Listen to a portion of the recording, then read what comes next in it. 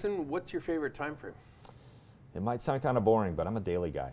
I mean, I love to bring in the weeklies. I do love to zero in on the short-term charts. I do bring in, especially when I'm actually going to place a trade, really kind of, you know, narrowing in on a specific price. I'll jump down to a 1 minute chart, 1 minute to 1 minute. Yeah, just to really see how it's trading. Yeah. It's generally still over about 75 days. So it's really kind of packed in there. The data's packed in there, but I like that view when I'm actually going to place a trade. But I mean, for most of my analysis, it's a daily chart. And actually, the one sort of unique thing that I do is a year and a half.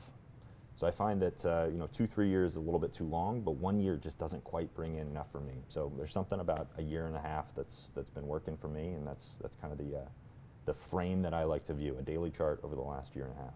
That's really funny, because that is mine too. I Is have it really? a year and a half, yeah. My Wow. default chart is a year and a half.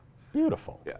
You bring in a lot of weeklies, though. Well, I use weekly a ton, so probably the thing I look for the most is a big downtrend in PPO momentum on a weekly. Yeah. And when that trend line's breaking, now I want to go to dailies. I like to see where the big picture is, and if I get a downtrend on a daily PPO and a weekly PPO, and then when I go to a 60-minute, if there's one there, I'm just kissing the ground. Like, I'm ready to go. The magic and sauce. when everything lines up, and I think good friend Brian Shannon brought up the point, I think his book is Multi-Time Frame Analysis, or I think is the title, something like that. Anyway, it's that thing, when all three of them are setting up, and you get the chance to buy it right there, and then just wait. Yeah. Please wait. Yeah. So, but yeah, I like the year and a half, because I agree. I just want to know where its next level of resistance is. I want to make sure it's hitting new 52-week highs.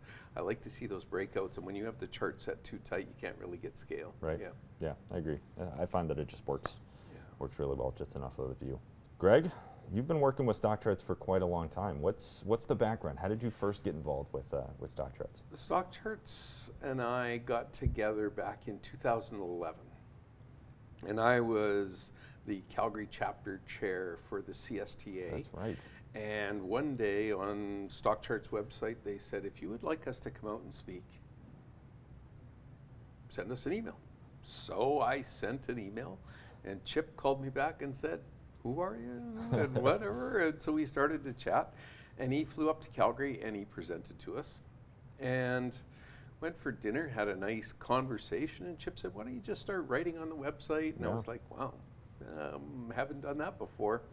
So my first articles were long. They were like books. And then you started to realize that it was a more concise document would help on a blog article. Sure. So over time I've been writing, but again, I think I'm going on 11 years now. It's been a long time, and we've had lots of fun together.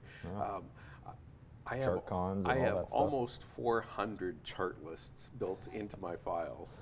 And so, you know, literally there's 10 years of work there. Yep.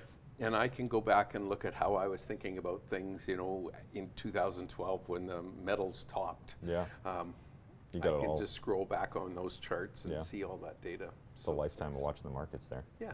Yeah. How about you?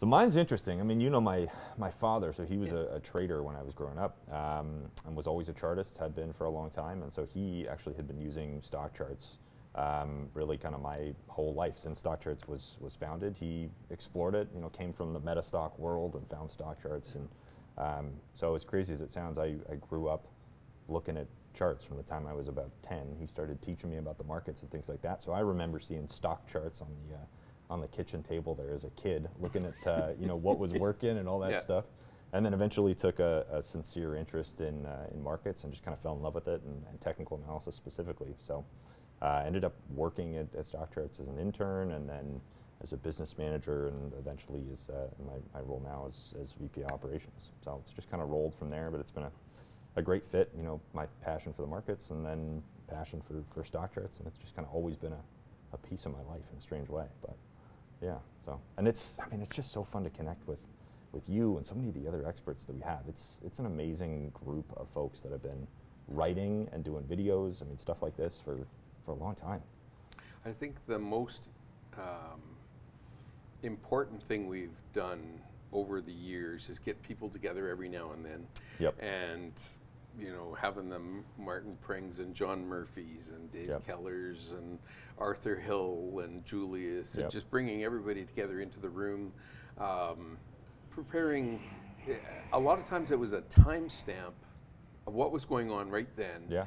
and the different views and perspectives, and I, quite frankly, could not replicate that anywhere Yeah. in my world. Those were fabulous events just to get everybody Yeah. working together. Always. It's always special. Yeah. Who do you find yourself reading or watching most on StockCharts? Of all the contributors we have, whose work really kind of speaks to you?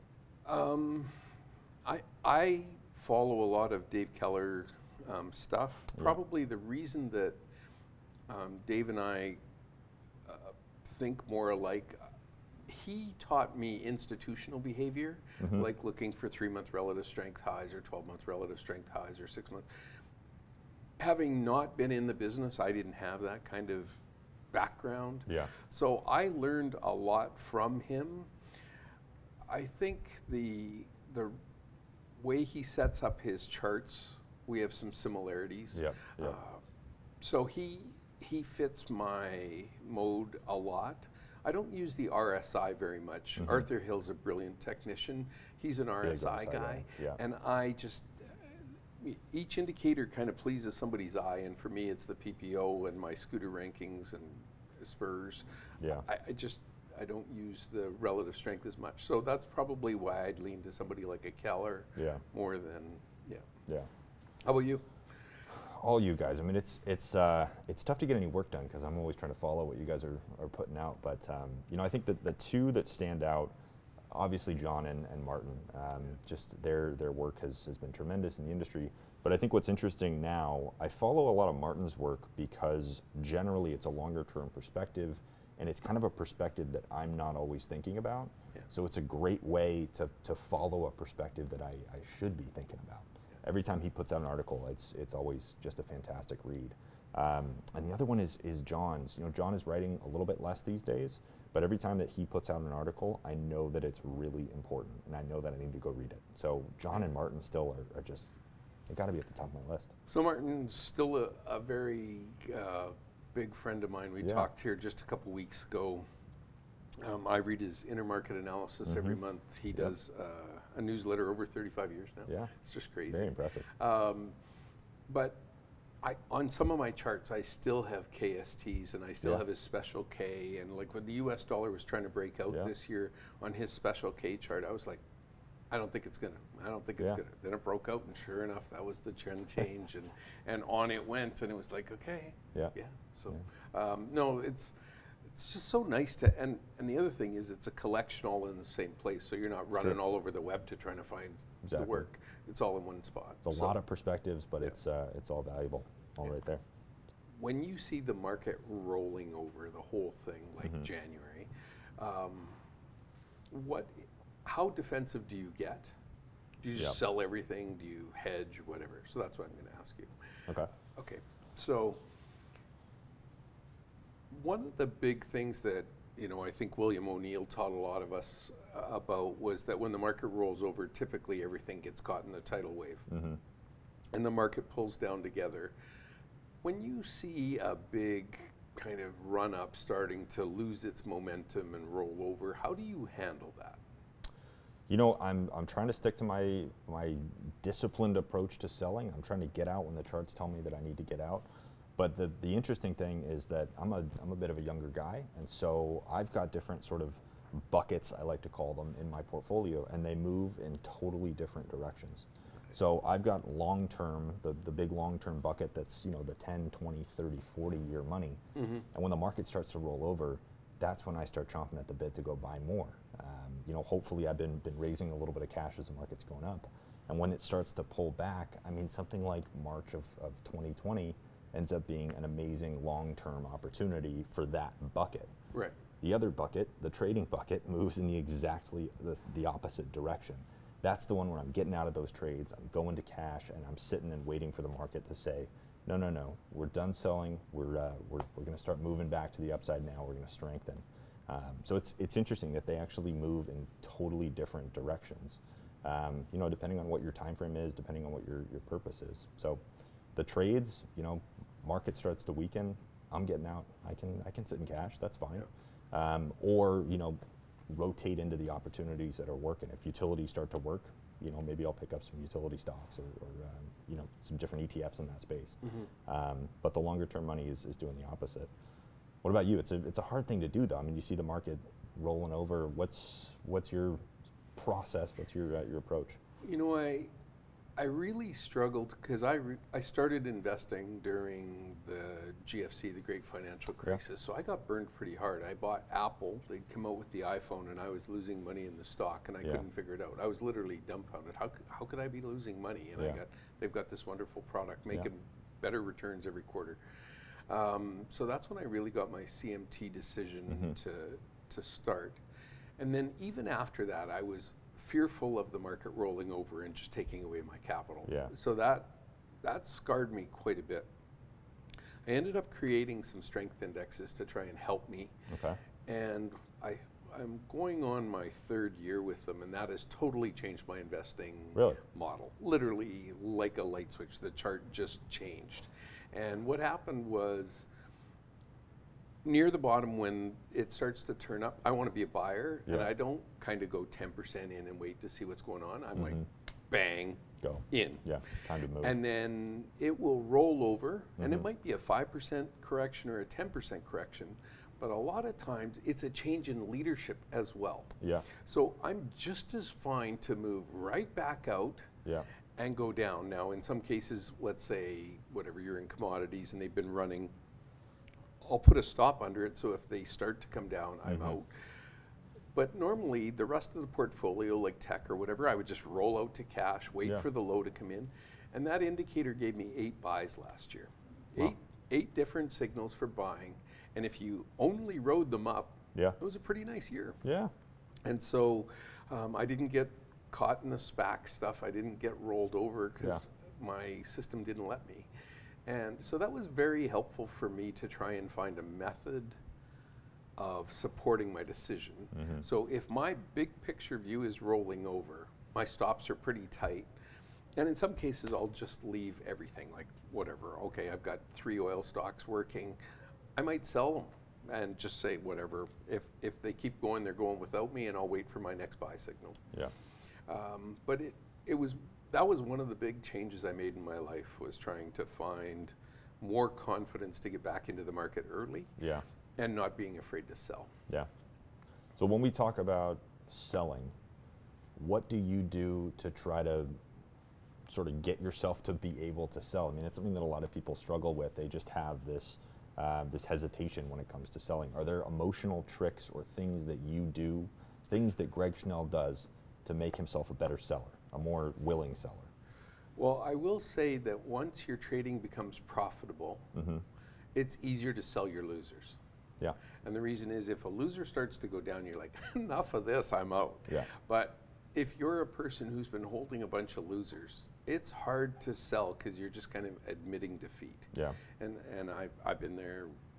We probably all have. But the emotional decision to sell is hard. In this case, I'm now using this indicator that keeps track of market momentum. That's really what it does. Keeps track of market momentum. But when it kicks off sell signals, I'm just out. I don't like to go short. Shorting's hard at the bottom. Basically, it's a 6 or 7% move against you. Yeah. You had to either leave the day before or you give it all back. So I'm not a big shorter. Yeah. But I think the real clue for me was just having something to help give me the confidence that if I sold here, fine. Yeah. And if it ended up turning back up, then just buy again. Yeah. Yeah. Yeah. But I like that. That's important. That was helpful. Yeah. The one thing, let's just restart a whole set here. This year, 2022, the charts have been much different than they have been for 21 months, really. Yeah. And as the market rolled over at the top, it was kind of a hard clue to figure out if it was how hard it was going to come down. Yeah. I don't think a lot of people had a 22% pullback on the NASDAQ figured out. So getting back in has been okay, but the trick has been it's been up and it's been down. It's been choppy. How do you handle that chop? Whew, how do you handle that chop? You know, it all comes down to me to on the sort of the trading side, the things that I'm jumping into. It comes down to running those scans, sticking to the process, sticking to the routines, and ultimately trusting the system, trusting the charts. You know, watching things closely, watching my indicators closely, the relative strength figures, all that stuff. You know, I find that the more disciplined I am in sticking to the system and executing the routines day in and day out and week in and week out, that's what gets you through those kind of choppy environments. Mm-hmm. You know, it allows you to still find the opportunities that are working, put some trades on, stick to the system, stick to the rules and everything, and hopefully, you know, execute it and kind of get through the choppiness. But it's hard. It is definitely hard. But you know, I think the other thing is just continuing to watch the charts. The nice thing about a choppy market is you can set your range on it, right? I mean, you see where the range is, you know that there's a top of that range, you know there's a bottom of that range, and everything in between is just kind of fluffy. Yeah. So it's, I almost like the well-defined market of a choppy sideways market, because you kind of know what it's doing. It's different in a lot of ways to a strong trending market like we've seen in the last couple of years, where you just always feel like there's got to be a top, there's got to be a top, there's got to be a top. That in some sense is almost harder to trade. So what about you? How do you find yourself navigating through a choppy phase like we're in right now? Well, so my strength indexes will turn up and get me involved. Yeah. But then if they start to fail early, that's another signal. So like literally they'd get to 50% rollover instead of going all the way to 80 or 90. Mm-hmm.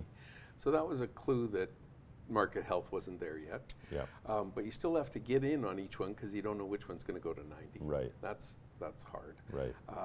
So that's been okay. I think the thing that's really different for me this year is the changes that are so big on the charts, like the Japanese yen breaking to new 20-year lows.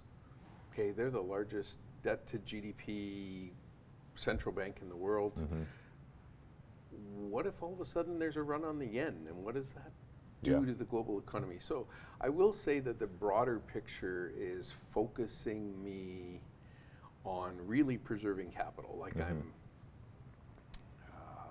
more defensive than I would have been. Yeah. But when you start to see 20-year trends breaking in something important like a G7, I don't want to just walk away and go, oh, no big deal here. Yeah, that's not going to have any knock-on effects, right? Yeah, exactly. You know, and we've got the bond markets breaking big trend lines. We've got the currency markets breaking big trend lines. So that adds hesitation to me too. So I'll still put on trades, but I'm much quicker to take profits. I'm not waiting for a bad day at the office. It's important to know that, right? I mean, it's important to know the bigger sort of context of the, not just the small little sector environment that you're trading, but the U.S. environment, the global environment. It's important to understand all that and trade within the context of what's happening out there. Even if you're not trading the rest of the world, you're still affected by it. Well, in the picture of you look at Japan on a map, and it's between China and Russia, as Russia's in the Ukraine. Yeah.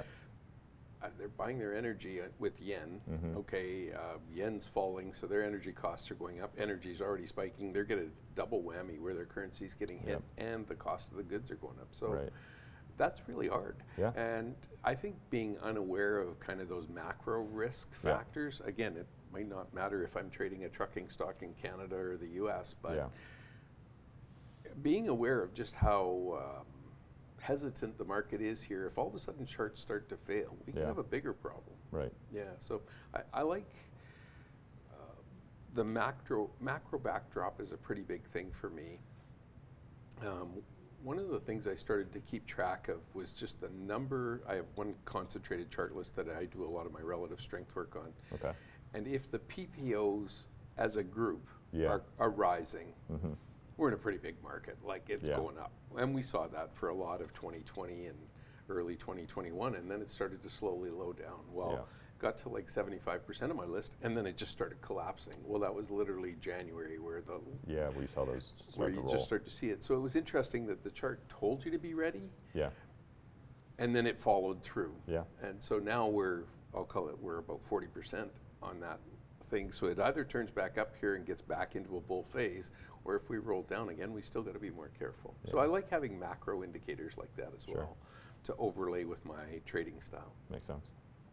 Grayson, you and I have had similar but different approaches to the market. I've kind of leaned heavier towards the commodities. You've leaned a lot into the technology area. I think I like the roller coaster of the technologies. You like the simple, smooth trend of Microsoft and stocks like that. Tell me some of the reasons that you like to invest in tech and how you find the charts kind of help you do that. Well, you know, I think for the last couple of years, that's just where the strength has been. We've seen so much outperformance coming from that group, so it's been easy to be super bullish in tech, but you know, that's been changing in the last few months, especially the last year, really. So that started to shift for me, and it's been an interesting kind of mindset shift, you know, getting away from where we've been really for the last couple of years. You're kind of seeing the opposite. What are you seeing, you know, commodities really picking up? That's a mindset shift for you too. Yeah, I think the biggest thing, so really metals topped in 2012, oil topped in 2008, and it's been a long, long slide. Yeah. So in Canada, we've been investing in the commodities as well, but we've had some tech names like Shopify and Sure. Nuvve that have done Some big really ones. well and had some nice runs, but Lightspeed was another one. Yeah. There's been some great tech names there also, and you know, the US has got really good opportunities that way. I think the single biggest transition that we're coming into now that's showing up on the charts, we've underinvested in all of the commodity development, and Yeah. it's really been, I don't want to just say environmental resistance, but everybody's trying not to damage the earth, so nobody Yeah. wants mining, nobody wants oil, nobody wants metals of any kind. Mm-hmm.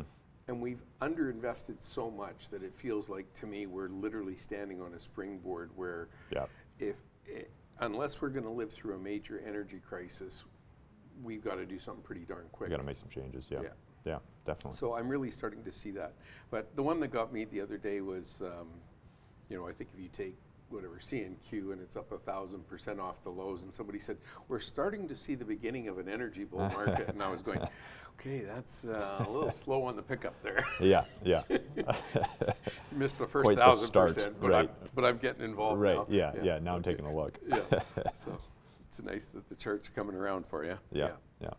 So I think the one thing that charting has helped me with over the years is not being afraid to get involved when something turned up. I have a great example. A friend of mine a couple years ago, might have been before COVID, mentioned, you know, Greg, what are some charts you like? And I told him about CNQ, and I told him about precision drilling. Yeah. And he was a fundamental guy.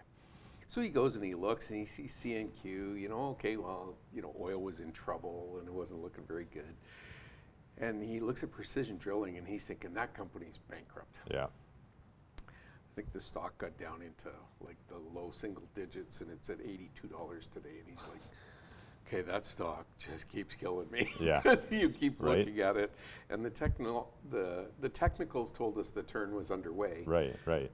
But the fundamentals obviously took a year before they started to improve, but the chart literally took off before that. Yeah. It was one of the big changes in my life was to ignore the news and watch what the investors were doing. Absolutely. And it's a repeatable tool. You can Yeah. actually take this tool, take what you're seeing on one chart, apply it to another chart in the future, apply it to the next trade, apply it to the next investment. It gives you a framework for actually seeing what's happened in the past Yeah. and then seeing what's going to happen in the future. If you're just trying to reduce everything to fundamental numbers on a piece of paper, it's really hard to do that, especially when you've got all these different industries and different sectors and the numbers are different across one. You know, Yeah. what's overvalued for tech is going to be completely different in the energy space.